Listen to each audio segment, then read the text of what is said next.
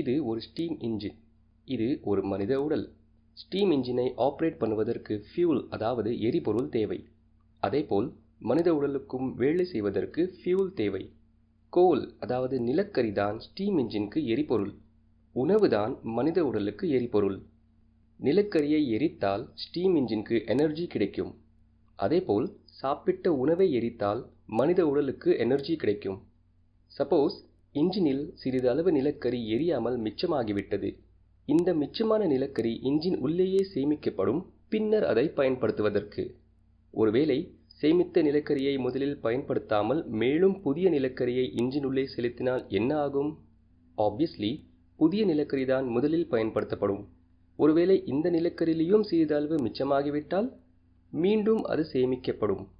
இந்த செயல்முறை தொடங்கினால் சீக்கிரமேயே இன்ஜின் முழுவதும் சேமித்த நிலக்கரி நிரம்பிவிடும். இதேபோல் மனித உடலில் சாப்பிட்ட உணவு முழுமையாக எரியவில்லை என்றால் மீதி உள்ள உணவு உடம்பிலேயே சேமித்துவிடும். பின்னர் அதை பயன்படுத்துவதற்கு. ஒருவேளை சேமித்த உணவை முதலில் பயன்படுத்தாமல் மேலும் புதிய உணவை உண்டால் ஆப்வியஸ்லி புதிய உணவுதான் முதலில் பயன்படுத்தப்படும். ஒருவேளை இந்த புதிய உணவிலும் சிறிதளவு மிச்சமாகிவிட்டால் மீண்டும் அது சேமிக்கப்படும். இந்த செயல்முறை தொடங்கினால் சீக்கிரமேயே மனித உடலில் நிறைய சேமித்த உணவு நிரம்பிவிடும். இந்த உதாரணம் மனித உடல் எவ்வாறு வேலை செய்கிறது மற்றும் ஏன் உணவை சேமிக்கிறது என்பதை எளிதாக எடுத்து காட்டுகிறது. இப்போது இதை விரிவாக காணலாம். வாருங்கள் இதை கண்டுபிடிக்கலாம். Fuel is equal to food is equal to calories is equal to energy. ஆம், நாம் சாப்பிடும் உணவை கேலரிஸ் என்ற ஒரு யூனிட்டால் அளக்கப்படுகிறது. அப்படியென்றால் ஒரு கேலரியில் எவ்வளவு எனர்ஜி இருக்கும்? 1 கிலோ தண்ணீரின் வெப்பத்தை 1 டிகிரி செல்சியஸ் அளவு சூடு ஆக்க எவ்வளவு எனர்ஜி தேவைப்படுகிறதோ அதுதான் 1 கேலரி. நாம் சாப்பிடும் எல்லாவற்ற உணவிலும் கேலரிஸ் உள்ளது. ஒரு சராசரி பிஸ்ஸா ஸ்லைஸில் 272 கேலரிஸ் உள்ளது. ஒரு பிரெட்டில் 78 கேலரிஸ் மற்றும் ஒரு ஆப்பிளில் 52 கேலரிஸ் உள்ளது. எந்த ஒரு வேலை செய்வதற்கும் நமது உடலுக்கு எனர்ஜி தேவை. ஆம், நாம் தூங்கும்போது கூட சுவாசிக்கிறோம், சாப்பிட்ட உணவு செரிக்கிறது, உடம்பின் உள்ளே இரத்தம் ஓட்டமாகிறது மற்றும் பல. இந்த வேலைகளுக்கும் எனர்ஜி தேவைப்படுகிறது. எனவே நாம் சாப்பிடும் உணவு அல்லது உட்கொள்ளும் கேலரிகள் எனர்ஜியாக மாற்றப்படுகின்றன. உணவை எனர்ஜியாக மாற்றும் செயல்முறைதான் மெட்டபாலிசம், அதாவது வளர்ச்சி தைமாற்றம். இந்த எனர்ஜி தான் குளுக்கோஸ். குளுக்கோஸ் ஒரு சிம்பிள் சுகரின் வடிவமாகும், அதாவது எளிய சர்க்கரை. குளுக்கோஸ் தான் நமது உடலுக்கு எனர்ஜி கொடுக்கிறது.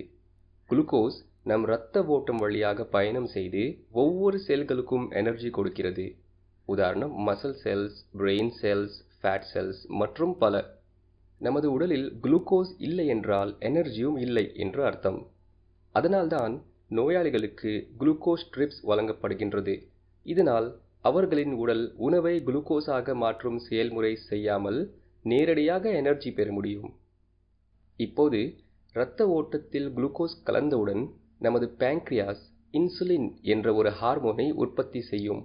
இன்சுலின் செல்களின் கேட்களை திறந்து குளுக்கோஸை ஒவ்வொரு செல்லுக்குள்ளே நுழைய அனுமதிக்கும்.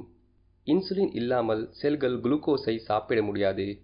இன்சுலின் இல்லை என்றால் நமது உடம்பு குளுக்கோஸிலிருந்து எனர்ஜியை பெற முடியாது. இப்படியானால் இரத்த ஓட்டத்தில் குளுக்கோஸ் லெவல் மிக அதிகமாகிவிடும் மற்றும் சர்க்கரை நோய் வரும். சில சமயம் நமக்கு தேவையானதை விட அதிகமாக சாப்பிடுகிறோம் அல்லது செல்களுக்கு தேவையான அளவை விட இரத்த ஓட்டத்தில் குளுக்கோஸ் அதிகமாக உள்ளது. மசில் செல்ஸ் அல்லது பிரெயின் செல்ஸ் எவ்வளவு எனர்ஜி தேவையோ அவ்வளவுதான் குளுக்கோஸ் இரத்த ஓட்டத்திலிருந்து எடுக்கும். எனவே எல்லா செல்களுக்கும் பயன்படுத்திய பிறகு மீதி உள்ள குளுக்கோஸ் ஃபேட் செல் அதாவது கொழுப்பு செல்லில் சேமிக்கப்படும். இந்த சேமித்துள்ள குளுக்கோஸ் தான் கொழுப்பாக மாறுகிறது. மருத்துவ ரீதியில் சொன்னால் ஃப்ரீ ஃபேட்டி ஆசிட்ஸ் என்று அழைக்கப்படும். ஒரு முறை இரத்தத்தில் உள்ள அனைத்து குளுக்கோஸையும் பயன்படுத்திய பிறகு இன்சுலின் செல்களின் கேட்டை மூடிவிட்டு மெதுவாக குறைந்துவிடும். குளுக்கோஸ் தீர்ந்த பிறகு அதிக இன்சுலின் உற்பத்தி ஆகாது. இப்போது நமது உடலுக்கு அதிக சக்தி தேவைப்படுகிறது. ஆனால் இரத்த ஓட்டத்தில் குளுக்கோஸ் சுத்தமாக இல்லை என்றால் நமது உடல் குளுக்கோஸ் சேமித்து வைத்த கொழுப்பு செல்லிலிருந்து ஃப்ரீ ஃபேட்டி ஆசிட்ஸை வெளியே எடுக்கும்.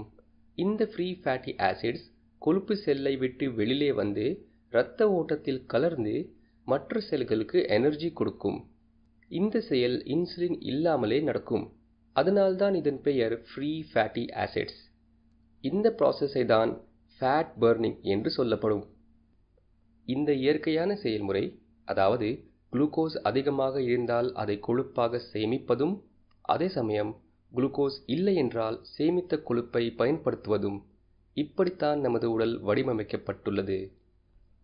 அப்படியென்றால் எனது உடம்பில் கொழுப்பே சேராமல் இருக்க நான் என்ன பண்ண வேண்டும்? ரொம்ப சிம்பிள். நீங்கள் சாப்பிடும் அனைத்து கேலரிகளையும் பர்ன் பண்ணுங்கள். சரி, நான் கேலரிகளை எப்படி பர்ன் பண்ணுவது? நீங்கள் சாப்பிடும் கேலரிகள் 3 முக்கியமான வேலை செய்யும் போது பர்ன் ஆகும். செரிமானம், உடல் செயல்பாடு மற்றும் பேசிக் பாடி ஃபங்க்ஷன்ஸ் சப்போர்ட் பண்ணும்போது. சராசரியாக இந்த 3 வேலையை செய்வதற்கு ஒரு ஆணுக்கு தேவையான கேலரிகள் சுமார் 2700 கேலரிஸ், ஒரு பெண்ணுக்கு சுமார் 2200 கேலரிஸ். எனவே ஒரு ஆபீஸில் உட்கார்ந்து வேலை செய்யும் ஒரு சராசரியான ஆண் ஒரு நாளைக்கு சரியாக 2700 கேலரிகள் சாப்பிட்டால் அனைத்து கேலரிகளும் பர்ன் ஆகிவிடும் மற்றும் உடலில் கொழுப்பே சேராது. ஆனால் அவர் அதைவிட அதிகமாக சாப்பிட்டால், உதாரணத்துக்கு 3000 கேலரிகள் சாப்பிட்டால், கூடுதலான 300 கேலரிகளை அவர் எதையாவது செய்து பர்ன் பண்ண வேண்டும். இல்லையெனில் அது கொழுப்பாக சேமிக்கப்படும். அவர் அந்த 300 கேலரிகளை செரிமானம் அல்லது பேசிக் பாடி ஃபங்க்ஷன்ஸ் சப்போர்ட் பண்ண உபயோகப்படுத்த முடியாது. ஏனென்றால் அவை எல்லாம் ஏற்கனவே 2700 கேலரிகள் உபயோகப்படுத்திக் கொண்டன. அப்போ மீதி உள்ளது உடல் செயல்பாடுதான், அதாவது பிசிக்கல் ஆக்டிவிட்டி. கரெக்ட். அவர் அந்த 300 கேலரியை பர்ன் பண்ணுவதற்கு ஏதாவது கூடுதல் உடல் பயிற்சி செய்ய வேண்டும். அப்படியென்றால் எவ்வளவு அதிக கேலரிகள் அவர் சாப்பிடுகிறாரோ அவ்வளவு அதிக உடல் பயிற்சி மூலம் அதை பர்ன் பண்ண வேண்டும். கூடுதல் உடல் பயிற்சி எதுவும் செய்யாமல் கூடுதல் கேலரிகள் மட்டும் சாப்பிட்டால் அது எல்லாம் ஃபேட் செல்லில் கொழுப்பாக சேமிக்கப்படும். இப்படித்தான் ஒருத்தர் வெயிட் கெயின் பண்ணுகிறார்கள். அதனால்தான் கொழுப்பை கரைக்கும் செயல்பாடுகளில் அதிகமாக உடல் பயிற்சி ஈடுபடுகிறது. சரி, இப்போது நீங்கள் புரிந்து கொண்டிருப்பீர்கள் ஏன் நமது உடம்பு கொழுப்பை சேகரிக்கிறது என்று. அடுத்த வீடியோவில் நாம் கொழுப்பை தொடர்புடைய மேலும் விவரங்கள் காணலாம். இந்த சேனலை சப்ஸ்கிரைப் பண்ணுங்கள், புது வீடியோ மிஸ் பண்ணாமல் இருக்க.